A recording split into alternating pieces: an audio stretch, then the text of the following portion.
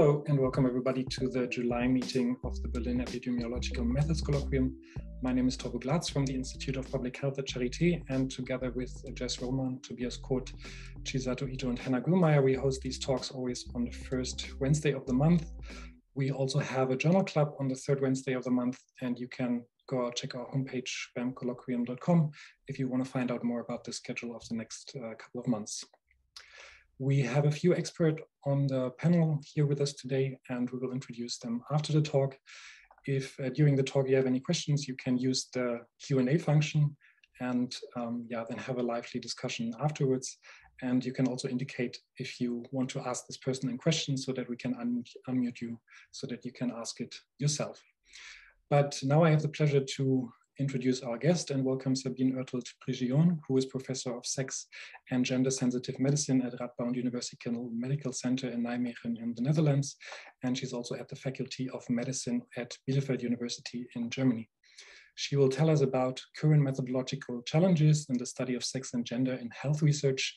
And without further ado, I hand it over to you, Sabine. All right. Thank you very much for the invitation. You hear me? Because I think I muted myself before. I wasn't sure if I was supposed to be muted. All right. Well, thank you very much for the invitation and the introduction. And I'm very happy to be able to share these things with you. I was hoping to come to Berlin, but it was not possible. So I hope we will have another opportunity for an exchange in person. But nevertheless, it also gives me the opportunity to talk to you from here in the Netherlands in real time. So I called it current methodological challenges, but I think we might actually start with some more general points on what is it actually that we measure when we measure sex in biomedicine, and what is it that we try to measure when we measure gender, and how are we dealing with that overall.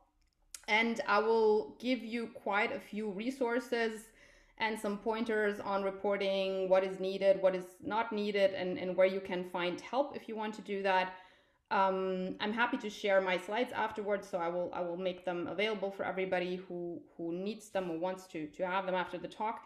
And then I'll move over to some of the challenges which are a little bit more specific, so we'll see in how far they resonate with most of you. So I don't know how specific in terms of methodology most of your talks are. I will give you quite a few of conceptual points to think about today, and I hope that will give us the opportunity also to address some of these in the discussion. As said before, feel free to ask questions. If anything is not immediately clear, they will let me know. So I'm happy to address any questions that come up while I talk. And then for the more general questions, more, let's say, things that are more in principle or longer to address, we could possibly move that to the discussion. And I hope that's all right with all of you. I don't see you reacting, but I just assume you'll be agreeing on that. All right. So let's start with the conceptualization of sex, which should be in principle quite easy, right? In most of our questionnaires, we have like 2 boxes or 3, depending, or 4, depending if you want to give people the opportunity to not answer or not address. But in most cases, we just assume that it's quite easy to do. However, if we do think about it theoretically, there's really at least 3 layers of how we can measure sex. So the first one is genetics. And if you think back at how we studied this in biology in school or later on in university, we just learned that there's basically 2 sex chromosomes, XX and XY, female and male organisms, and that's pretty much how dichotomous the world is supposed to be. And so if you think about it and you never really have to work in the field, that's just the way we divide it, and we assume that there is really a 50-50 kind of equal division. However, if you look at the statistics, that might not be completely true. And of course, we also have exceptions in more rare cases where we have X0 or XXY or XXXY people, which we don't really, unless you study rare genetic diseases, we don't really include that much, and we don't really even conceptualize that much in our work. So in most basic biomedical research, we just assume that there's a dichotomy with XX and XY. So that's the first layer we can be looking at, which is genetics. The second way we can operationalize sex is by looking at hormones. And here it already becomes a little bit more complex, because the first question you'll be asking is really what kind of hormones do you want to measure? And if we think about how we define those, we traditionally call them sex hormones, just assuming that, you know, estrogens are female sex hormones and testosterone is male, and androgens are male sex hormones. And if we think about the reality of what we're actually seeing and what we know by now, yes, they are more abundant in female or male organisms, but really most of these hormones are produced by everybody in the population. We kind of made some arbitrary divisions of what is male and female and use that as cutoffs for the work we do. You can measure hormones in different tissues, so you can measure it in blood, you can measure it in saliva. And of course, one of the questions you might often get is, why should I measure hormones at all if I'm actually not working, for example, on the menstrual cycle, or if I'm not doing something that is strictly related to the hormones? Well, even if you don't look at something that's strictly related to the menstrual cycle, for example, what you see here on the right-hand side is really how our immune cells change and adapt in their responses throughout the menstrual cycle.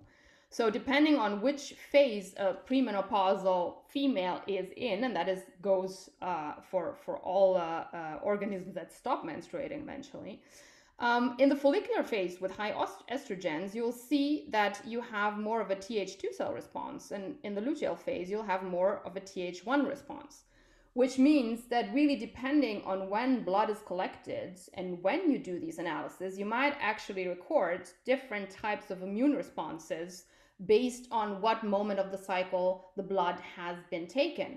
And if you don't take that into consideration, you might actually see differences that might not necessarily be relevant in any way or form, but you cannot explain them simply because you did not measure that correlation.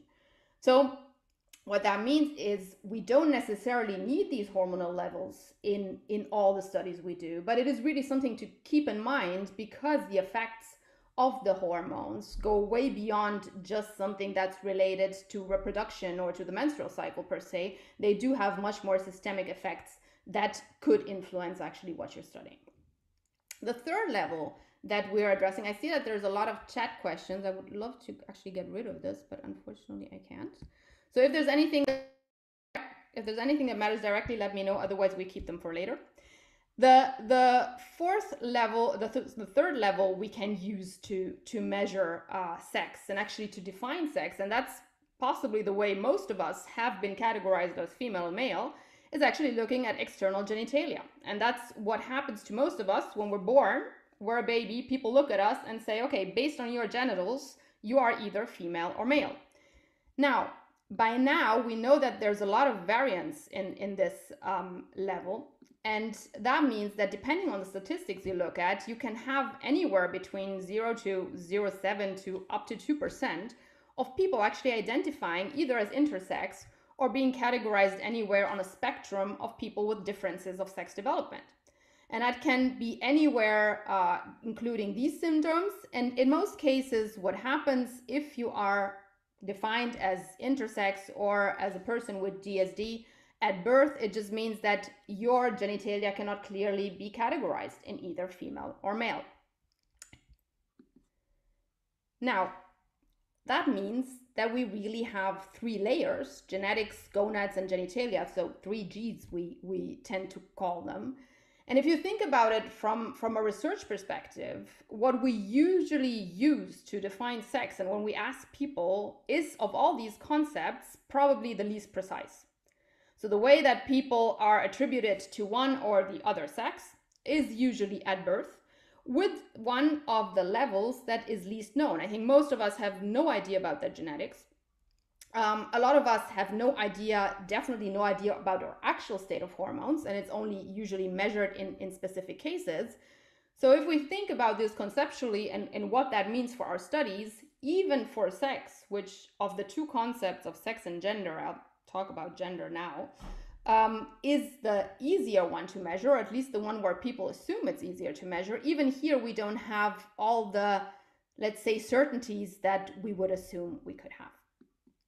Now, if you want to look for resources, in the last 2 years, together with many other experts and under the direction of Landa Schiebinger and Ineke Klinge, we have worked in an EU expert group and have updated the Gendered Innovations website. So if any one of you is looking for resources, is looking for information and case studies, I would point you to this website, where we have also placed together all the information you might possibly need at different levels of the research cycle, so from identifying the problem up to analysis and dissemination. And there's many cases and example on how to do that. So this will give you also clear pointers, and you can look at, depending on where you are in the cycle, what are the best options you can use to analyze and report sex in your research. When it comes to what we would like to see, well, first of all, what we're missing in a lot of studies is even having an idea of the rationale. So we look at studies in detail, and what we find is that a lot of times looking at reporting sex differences might be an afterthought. So people did a lot of analysis. The only thing that came up were sex differences, and somehow the paper seems to be adapted retroactively to the fact that this could have been a point. So it would be nice to actually see that in the rationale. The second point is, it seems really simple, but it is not. In many studies, we still don't know, especially when they involve cells and animals, what kind of sex these cells and animals had. With the animals, we know sometimes. With the cells, many times the researchers themselves don't know. So it would be quite helpful to actually know that and take that into consideration. If you're doing basic research and that doesn't apply to you, that's why I didn't go into detail. I'm happy to share some resources for whoever that could be helpful.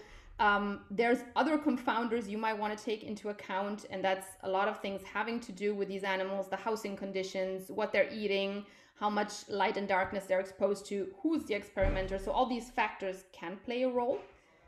What we would like to see is an analysis by sex, which frequently doesn't happen. And even if it happens, a lot of times it's not reported. So the main point to take home is really, it would be wonderful if data were available disaggregated by sex, and ideally if an analysis could be sex disaggregated and reported. I know this sounds simple, it's not. It's simply not what we're finding, and we're not finding this in large trials, and we're not finding this in small trials. So that's why I have to repeat this. And then, of course, let us know what that means. So once you have found any difference, or maybe you didn't, so also that would be nice to know, let us know what that actually means for the research field you're working in. So much for sex, which is the easy part. Let's move on to gender, and it becomes a little bit more complicated. Now, I would say I'll start a bit with the terminology to kind of place you in this realm of gender, because historically, what we have heard is sex is the biological part and gender is the social-cultural part. And it's really nice because in Germany, you usually get like soziokulturelles Geschlecht, and people just wonder, well, what does that mean? And especially if you work in a field, in a biomedical field where you need to measure things quantitatively, it's extremely difficult to find a way to measure soziokulturelles Geschlecht, because where do you even start? Which kind of crosses do people have to place on their questionnaires? So in the last years, what we have seen is the attempts to kind of split the concept of gender, which is really a multi-layered concept, and it's actually more of a doing than a being, but kind of seeing that broken down into different layers and different dimensions that can be addressed. So the minimal levels that can be taken into consideration here are either identity, which means really who you are. So how do I identify? Do I identify as a man, as a woman, as a non-binary person? And what you see here, you can have a congruence with your sex at birth. So, you can be XX and identify as a woman, but you might also as well identify as a man or as a non-binary person. So there is per se not a direct correlate between the two. And importantly enough, if you want to know people's identity, the only way you can really get to know that is by asking them. So that's the one thing where you will not have any idea or cannot really make any assumption unless you ask people directly, which also seems quite simple. But if you work in the biomedical field, you can ask yourself how often that really happens. The second layer is roles. So this is really what is expected of us. So how are we supposed to be and behave as women, as men, as non-binary or queer individuals, as trans people in a certain society in a certain time? So what does that mean? What is expected of you in terms of behaviors, in terms of expression? Who can you be? And what happens if you don't conform to that, for example?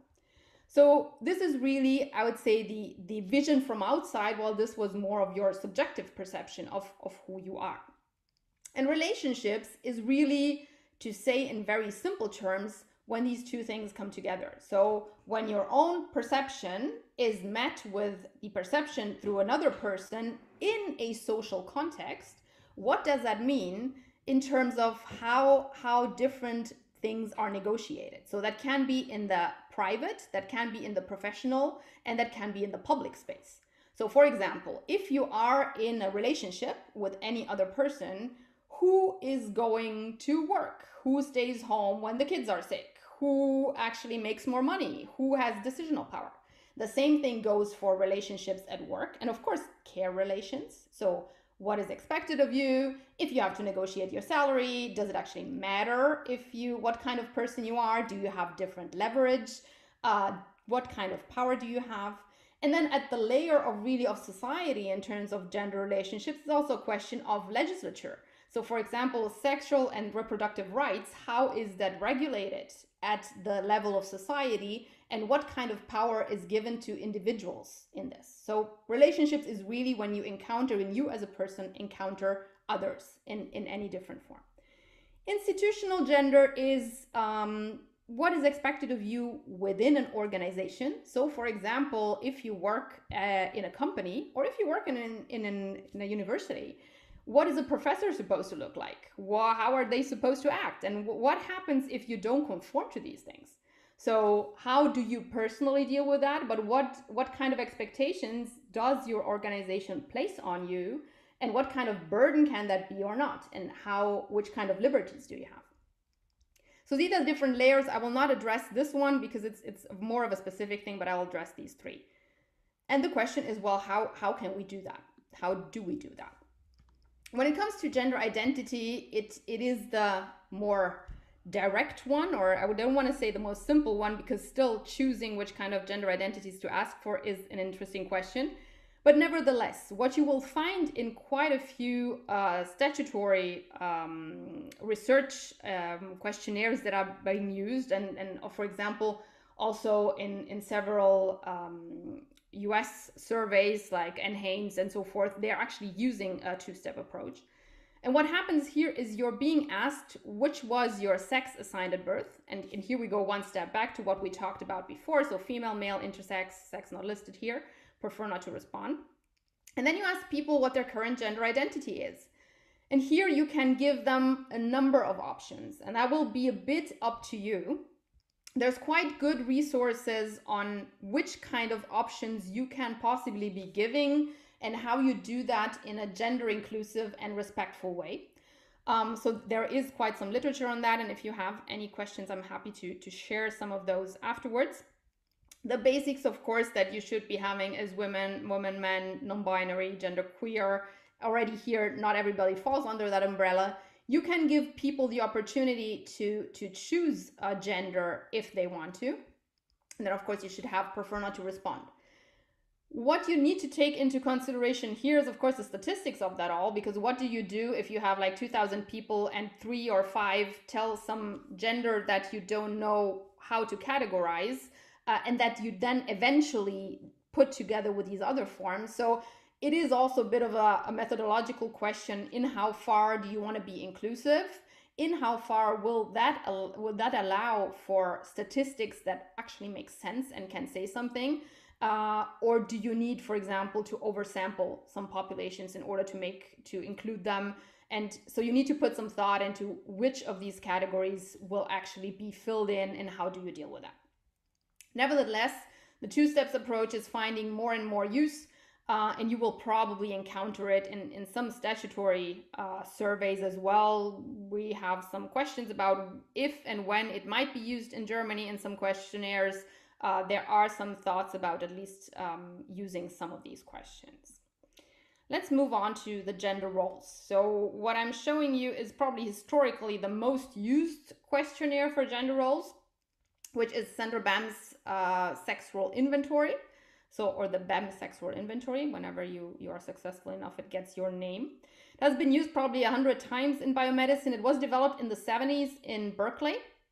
And what Sandra BEM actually set out to do, she went to college students. That's the way most of these surveys have been developed, the early gender surveys, and asked them to actually place masculine and feminine attitudes in a box. So tell me what the typical feminine and masculine attitudes are.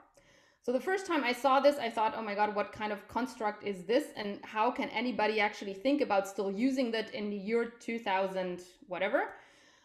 It is just a super stereotypical representation of things that don't apply to me.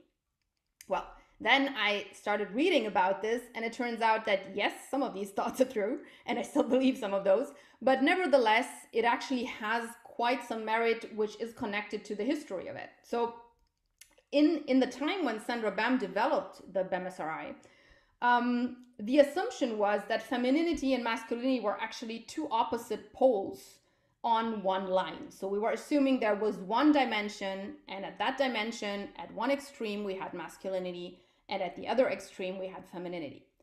So what Sandra BEM and a few of her colleagues did for the first time was actually breaking up the idea that there is one dimension with masculinity and femininity at the poles, and actually say there's at least two. So you have actually one dimension of femininity, which goes from 0 to 100 if you want, and one dimension of masculinity, which goes from 0 to 100, and people can just allocate themselves on both of these at the same time. So you can be, I don't know, 80% feminine and 80% masculine at the same time, or 20% and 50% and so forth. So what she did actually with that was kind of break up the idea that we can only allocate ourselves somewhere in a specific point, which is mutually exclusive, and came to separate the dimensions of masculinity and femininity from what we would now call gender identity. So if I'm a woman, I don't necessarily have to score high on feminine items. I can score high on masculine items and low on feminine items. So it is completely separated from each other, and actually ends up giving you 4 categories: masculine, feminine, differentiated, which is people scoring low on both, and androgynous, which are people scoring high on both.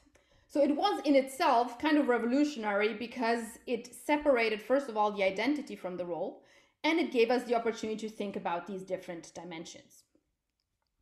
There are a lot of other examples of gender role questionnaires. I'm not going to go in the details of these, but for whoever is interested, there's a lot on masculinity and femininity separately. So this is one for masculinity, and the question here is what happens. How do you deal with conforming or not conforming to expected masculinity? The same thing exists for femininity, and how that leads to potential psychological trouble in one way or another. These questionnaires have been used less and less. You see there was really a wave of development of these in the 80s, in the 70s and 80s, because we were grappling with these new concepts of what does it actually mean to be feminine or masculine. And so we have a lot of these questionnaires which are really not used that much anymore, but there's a whole history to them. When it comes to gender relations, it becomes a little bit more tricky. There's less questionnaires available on gender relations. I would say probably because it's complex to define gender relation. It's also difficult to extrapolate gender relations from many other contextual factors, because, as I said before, these happen within at least a relationship between two people, but they can also happen in the workplace or within larger society. So how do you actually extrapolate this? Nevertheless, there are a few attempts, and I show you one of them, and there's one point I'd like to make about the gender relations questionnaire. So most of the gender relations questionnaire that address partnerships tend to address equal distribution of tasks. So they usually ask about who makes more money, who takes care of the kids, and who goes to work in different layers and different formats. So that's kind of the dimensions that are being addressed, and that goes for homosexual couples, heterosexual couples. Actually, it's unrelated necessarily to sexual orientation. Interestingly enough, if you look at these, it's always important to kind of have at least two measures, because there's a huge social desirability bias in these. And especially if you live in a country that places high value on equitable distribution of roles, you will have most people in a relationship saying, yes, of course, we have really equal distribution of tasks and very equal roles. But then if you ask them, okay, but how many hours are you spending on housework? And if your kid is sick, who's going to stay home of the two of you? And so forth, you might actually find quite different answers, or you would allocate them in a different way. So if you want to set out to measure this, and as you can see, self-perceived and self-reported is actually the numbers, don't match very well. And so if you want to set out to measure this, I would advise to at least ask people about hours or time or something that's quantifiable, and then you can still ask them about their opinions because they might diverge. Now, moving on, what is happening now is we have seen that there are several layers to the concept of gender. And as I showed you just now, there are several instruments, and I only showed you a few examples. There's many that you could pick from, which of course makes it complicated. So assuming that a clinician or an epidemiologist want to study this in a clinical study or in an epidemiological and observational study, you want to know which kind of questionnaires to use. And so for a very long time, we didn't really have questionnaires bringing different dimensions together. And then in 2014, Louise Pilote in Canada started with developing the gender index, which I'm showing you briefly. And then with that, she started a whole new wave of people trying to look at how can we bring these dimensions together. So if you look at this, what you see, these are actually the 7 dimensions that are included. And here you see a lot of these gender relations questions. So the income, the hours of work spent doing housework. This is actually a tricky one. So this is anxiety, what's mostly being measured. And here you see the BSRI, which I showed you before. The idea here is that you measure gender roles and you measure gender relations and so forth, and you measure them together. So the good thing is, of course, that for any person approaching this without having made this their main field of study, you can use one index and use that for your work.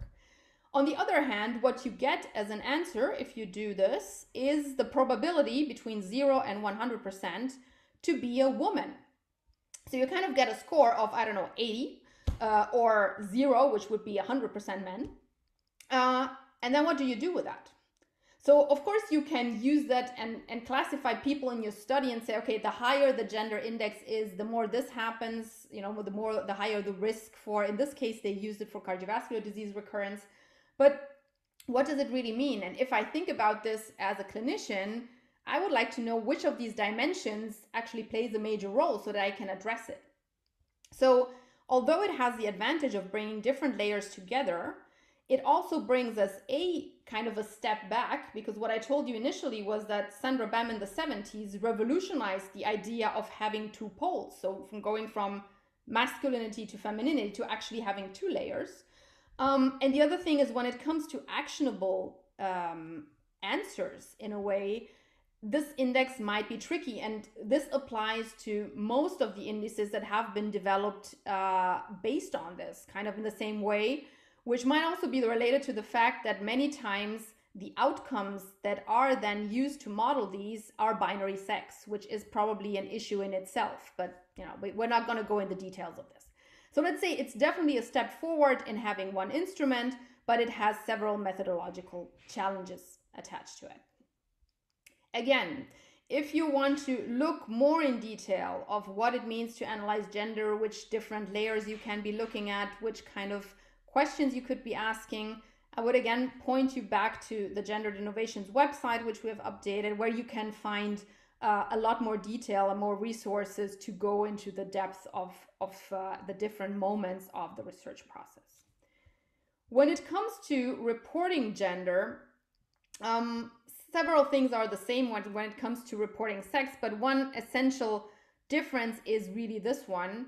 What kind of concept of gender are you working with? And I think here really the question that you need to ask yourself is, if you want to measure this, which kind of layers of the gender concept are actually important for my work, and which kind of questionnaire do I plan to use based on which theoretical framework? So it is really not so much we're measuring the social cultural gender, but it is really which kind of aspect is important in your work, or what do you actually measure when you measure gender, and which kind of outcomes will you have here. So are you measuring identity? Are you measuring roles? Are you measuring relationships?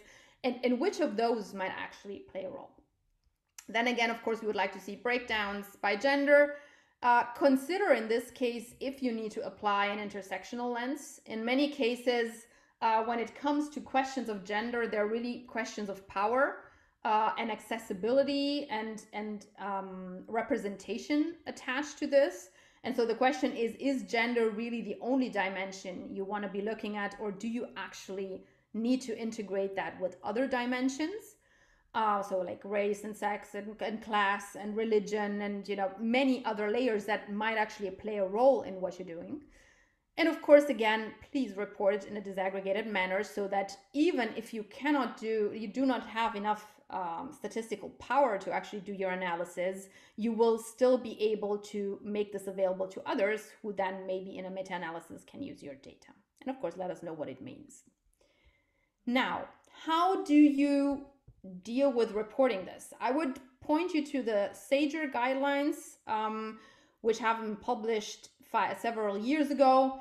Again, these are not absolutely perfect. They could be further developed, but overall, it's probably the best framework that applies to most research that is not specific just to the field of sex and gender, but really general, and how to report sex and gender. What you will find in the paper is two levels. So one is really for authors. So what should you be reporting in the different sections of your paper, and what should we be looking for? So what should you report in the title, in the introduction, in the methods, and so forth. The second layer is the SAGER guideline for editors. So not a lot of people are using this, but more and more journals are embracing this. And among them quite some bigger journals. And so here the question is really for the editors to kind of do a simple screening if basic data about sex and or gender, depending on what's being researched, are being made available. So it might not be relevant.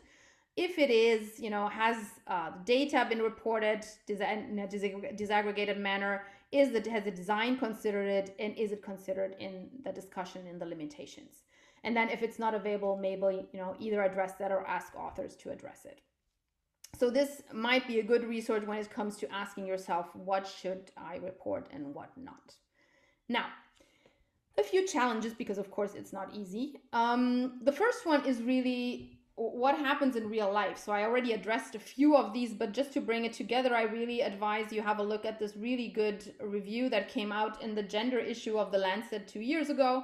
So The Lancet published in February of 2019 that gender issue, where they addressed all kinds of different layers. They made a very strong commitment to placing a lot more attention on sex and gender in the way they're gonna, what they're gonna ask for when papers are being submitted, but also in the way they want to work. So it's like different things they addressed. Anyway, what you see here is that there is an interaction between sex and gender. So we have here, that's the baby with the genes and the genitalia and the hormones and the gonads, the 3 Gs. So this baby is born, and we could potentially just address sex. However, the reality is that any human being is born into a system that is constituted of family relations, a community where you live in, institutions that play a role there, and structures and policies.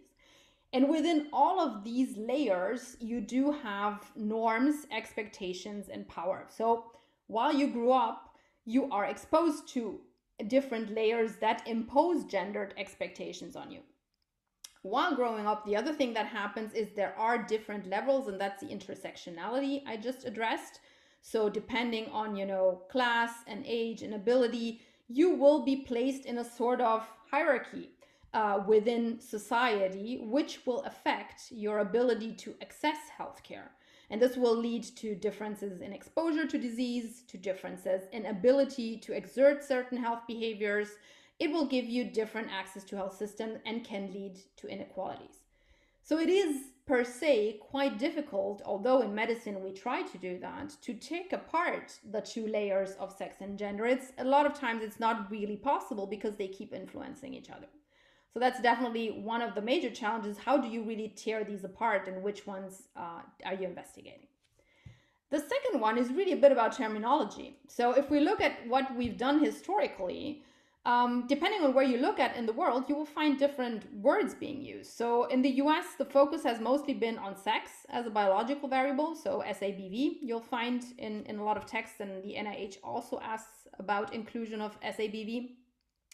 I would say it's mostly a political function, because it was easier at a certain point to get especially the biomedical field on board in reflecting upon the impact of sex on diseases, rather than asking people to consider gender.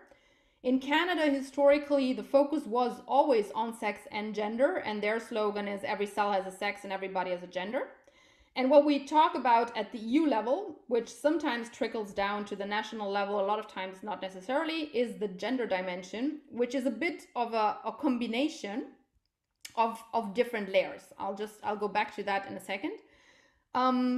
Why do we need the gender dimension? These are just excerpts from these agencies. So this is the EU network, and what they say was, well, improves the scientific quality and societal relevance of your work.